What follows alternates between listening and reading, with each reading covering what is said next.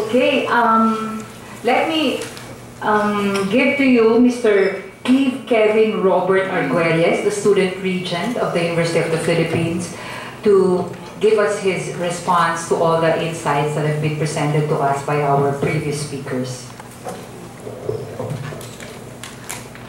Magandang umaga po sa ating lahat. Ito kay President Pascual at sa lahat po ng mga guro, kawani at mga eskola ng bayan po na rito. Siyempre una po, thank you po sa Third World Study Center and all the organizers of this public forum series for inviting the student region. Dahil mahalaga po talaga na napapakinggan natin yung pananaw ng mga eskola ng bayan hinggil po dun sa mga kinakaharap na usapin ng ating pamantasan. Before I start my discussion on this very important issue, allow me to share a short but very significant story. As the student regent representing the 50,000 undergraduate and graduate students of the UP system in the Board of Regents, I conduct comprehensive consultations on all our campuses to effectively represent student concerns. In the series of the consultations I have conducted this past semester, I was able to visit almost all our units, UP Baguio, Diliman, Los Baños, Manila, UP Visayas Miagao, UP Visayas Tacloban, UP Cebu, and UP Mindanao. In these consultations, I conducted a simple experiment on the demographics of the type of high school students that enrolls in UP. Before I start the consultation, I usually ask all the participants, magtaas po ng kamay ang lahat ng nag-high school. And of course, naturally, all of the students will raise their hands. At ang susunod ko pong papagawa sa kanila ay ipapababa ko po ang kamay ng mga galing sa private high schools. Kakaunti na lang po yung mga matitirang mga kamay. Ang susunod po ay ipapababa ko yung mga galing, ang school ay public pero galing sa science high school, mas lalo pong kakaunti. Talaga pong bilang na lang, if not 5, 7, 10, yung mga kamay na matitira po dun sa ating audience. And after that, yung last ko pong screening, yung screening ay kapag ang school mo ay public high school pero nasa city, for example, Metro Manila, or your high school is in Mindanao but it is located in Davao City, or kaya naman po ay 1 hour or less than an hour away from the sentrong bayan, doon po sa kanilang lungsod, ay ibababa ko din po yung kamay. Ibig sabihin po, hinahanap ko yung mga galing talaga sa mga public high schools from far areas, from the countryside. At minsan po walang matitirang kamay. Pero meron naman po, merong dalawa, may isa. Are those in the far areas or countryside not worthy of UP education? Hindi po ba sila pwede maging iskolar ng bayan? And to note, we're actually building another UP in the Metro Manila, in Taguig. Aren't those in Metro Manila already overrepresented in UP? But going back, what could be the reason that high school students from far provinces do not go to UP? Of course, money is given. But we should also consider that they are at a disadvantage in terms of the qualifying exam. More than 70 students in every section, shared ancient textbooks, no access to internet, and lacks classrooms or comfort rooms. Do we really think that these students from public high schools in the far areas can equally perform with students from private high schools or science high schools? But it is not only the problem of UP. It is a reflection of the worsening conditions of the public education system in the Philippines. I think this story best summarized my discussion this morning regarding the question, pangmayaman na lang ba ang UP? But before I discuss further, I think it is proper to contextualize the terms mayaman and mahirap in this discussion. What do we really mean when we say mayaman or mahirap? The National Statistical Coordination Board defines mahirap using the latest poverty threshold as those Filipinos who live with less than 46 pesos a day or 1,500 pesos a month. Meron po ba ditong may baon ng less than 46 pesos a day? Wala po. So wala po sigurong mahirap dito sa atin ngayon. This Philippine definition of poor is close to World Bank's Asia-Pacific poverty line that defines poor as individuals who live in less than $2 a day or around 100 pesos a day. But this is way below the minimum wage earner in the National Capital Region who earns around 450 pesos a day or around 9,000 pesos a month. Which actually, I think, most people still considers as poor. Tingin po natin, no, kapag minimum wage earner, medyo hindi pa rin nakaya yung kanyang mga pangailangan. But actually, Filipinos who earn a lot more than this can still be considered poor on the basis that being poor means not being able to satisfy basic needs or lacking sufficient means to live at a society standard comfortable life as universally defined. But for the purpose of this discussion, to answer our main question, let us consider the premise that to be able to come up to the decision na hindi po pang mayaman lang ang UP, we have to make it sure na pang mahirap ang UP. So, with our definition of mahirap, does the poor have access to UP education? But is it just a question of access? In a data by the Department of Education, the average tuition per year in private secondary schools in Metro Manila is around 20,000 pesos with an average increase of 7% per year. Do we think that any of the family living in 46 pesos a day, $2 a day, or 450 pesos a day can afford a yearly tuition of 20,000 pesos? Easily, the answer is no. If they came from public science high schools, while others claim that it is hard to generalize because public science high schools are mostly mixtures in terms of socioeconomic status, as these schools requires a set of skills but actually not money to qualify, one can easily tag science high schools as also schools for the rich, especially if you've studied in one. I came from Manila Science High School. Most of the students in Manila Science, as I have observed, are graduates of private elementary schools, either because the quality of teaching in public elementary schools is pitiful. I do not mean to offend. I graduated from a public elementary school.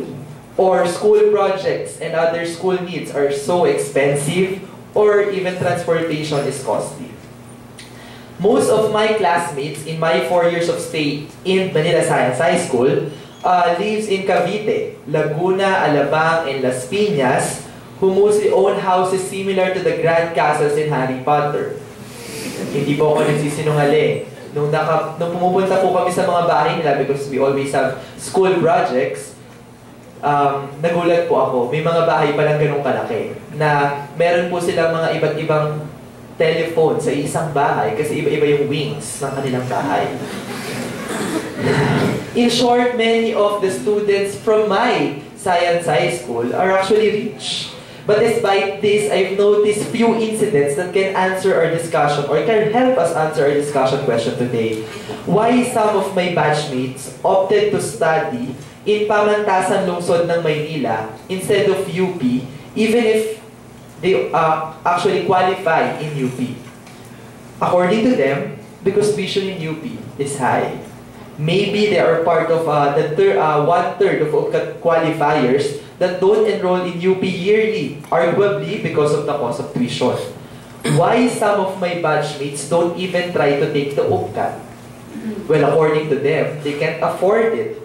And besides, entrance exams in LaSalle or in PLM are provided for free to students of Manila Science.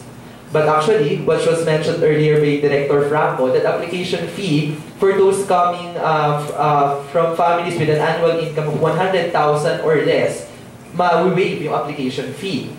Pero ang sabi niya po kanina, the misconception is you have to take the UPCAT review for you to qualify in UP. Kaya feeling nila wala silang pera pa din to study in UP. But actually, don't we think it's because they do not trust their competence? Because they came from under-financed and under-resourced public high schools.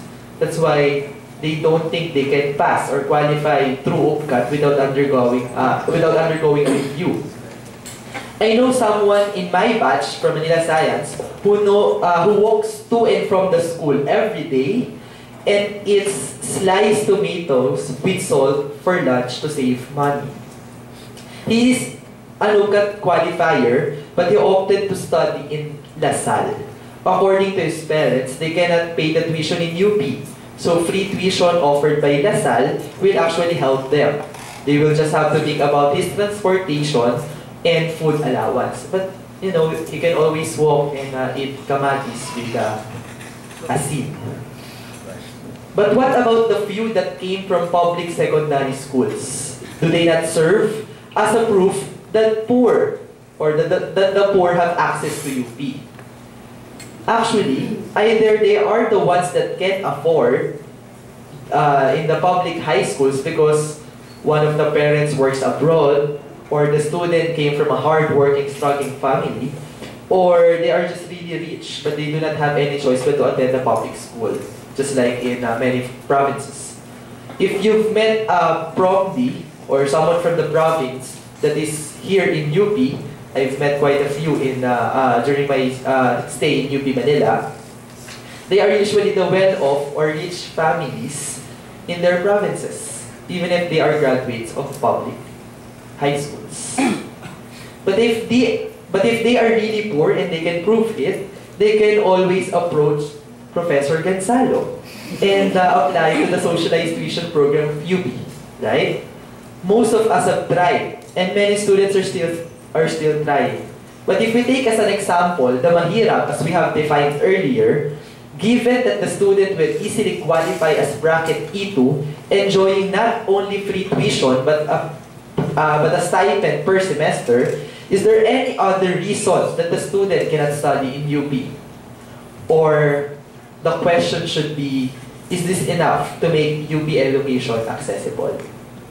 If a student is from a family of farm workers in Hacienda, Luisita, who earns around 10 pesos per work day, with all 4 members of the family working in the hacienda, will he or she be able to study in UP? So, tignan po natin. Assuming that all farm workers in Hacienda, Luisita are given 4 work days a week, but actually in reality, they're just given 2 to 3 times a week, and all the family earnings, they have 4 members, for 6 months will be saved for just the studies of one children for him or her to study in UP. They will have actually a total of 960 pesos for 1 semester as an all-in allowance of the student. So tignan po natin kung makasurvive siya sa 960 pesos. Of course, he will apply to STFAP. And he will easily be granted a bracket of E2. Well, that's after years of answering forms, lining up, submitting documents, and struggling during the process.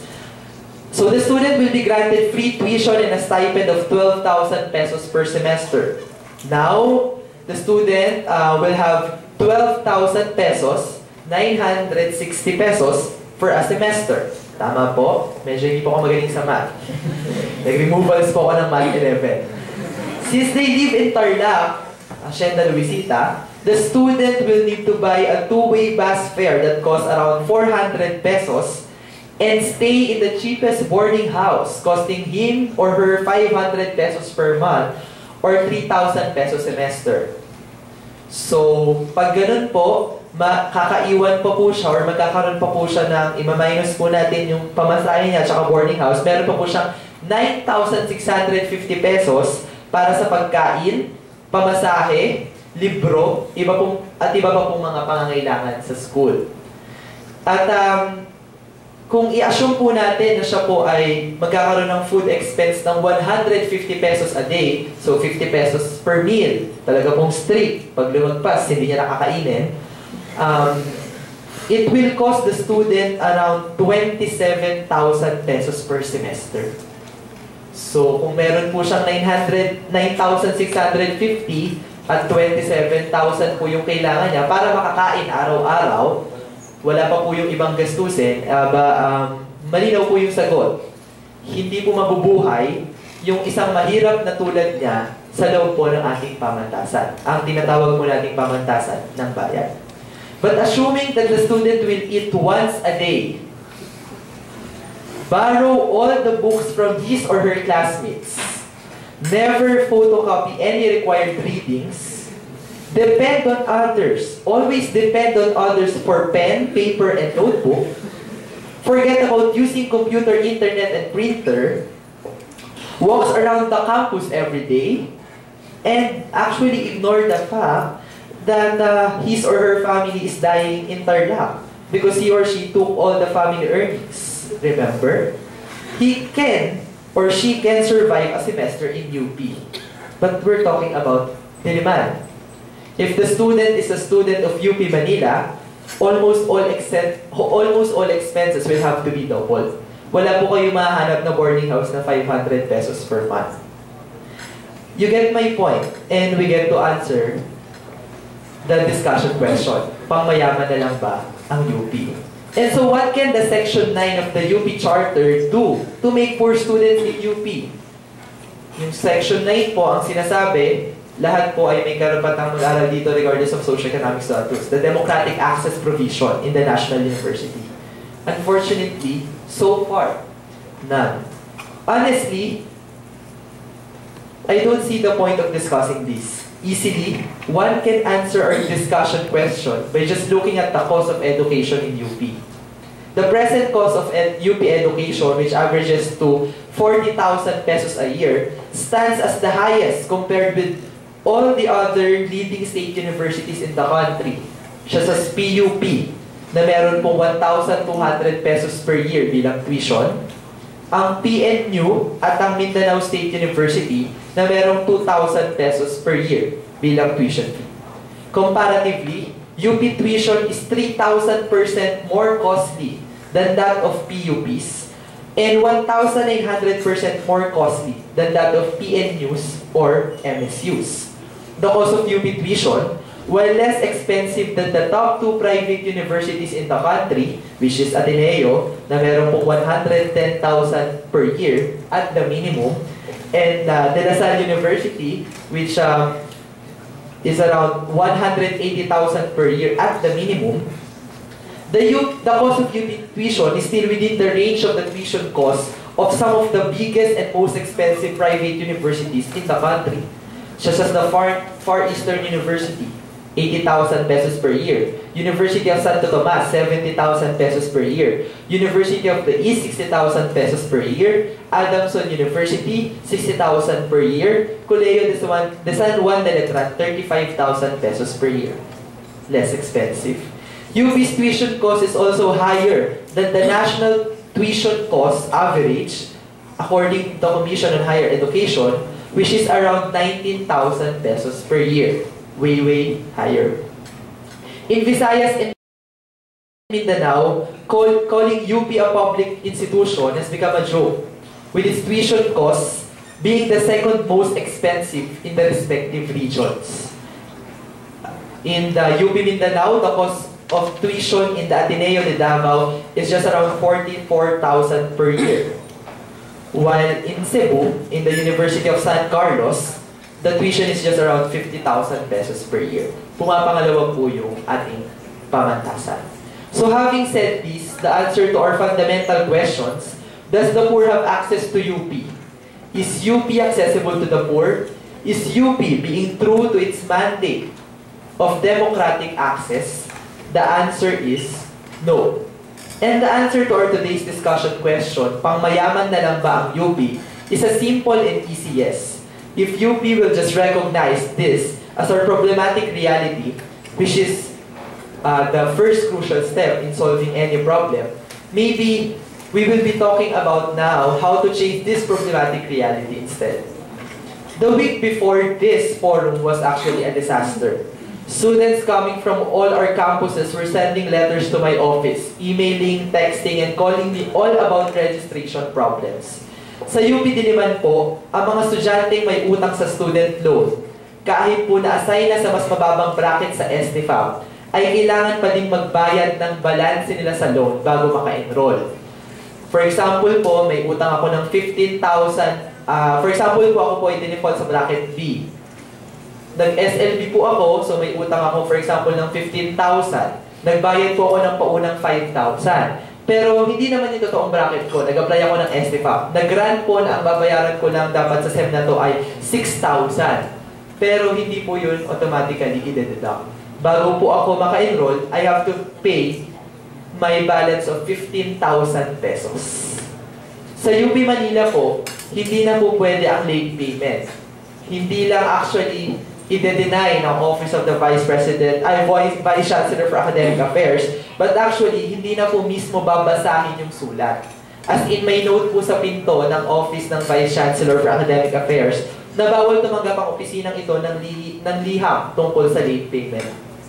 Magpapasalamat daw po dapat ang mga estudyante dahil na-extend ng 1 week from November 16 to November 23 ang bayaran ng 20,000 pesos na tuition. Madali po siguro manap in 1 week ng 20,000 pesos. Sa UP Los Baños, bawal na ang promissory note sa may mga utang sa student loan. Kung hindi po kaya bayaran ng balance na nareklamo po, in the words of those who process student loans in UPLB, maglowa na lang po sila muna at magtrabaho para mabayaran ang utang kaysa mag-enroll at umutang ulit. Lahat po sila, to note, ay willing magbayad pero naghahanap lamang ng paraan para makabayad. These are the few poor students, quote-unquote poor, that we have in UP, barely surviving. But through our present policies, such as what I've shared to you, the systematic increase in laboratory and other fees system-wide, and the change in the UP tuition default from 1,000 pesos to 1,500, UP have launched a full-blown witch hunting against these quote-unquote poor students and others who cannot pay. So allow me to change my previous answer to the question, pangmayaman na lang ba ang UP? Opo, pangmayaman na lang, pero hindi lang po basta pangmayaman. Because para po sa mga eskola ng bayan at sa mga kabataang hindi po nakakapag-aral, bawal po ang mahirap sa UP. Maraming salamat po at magandang umaga.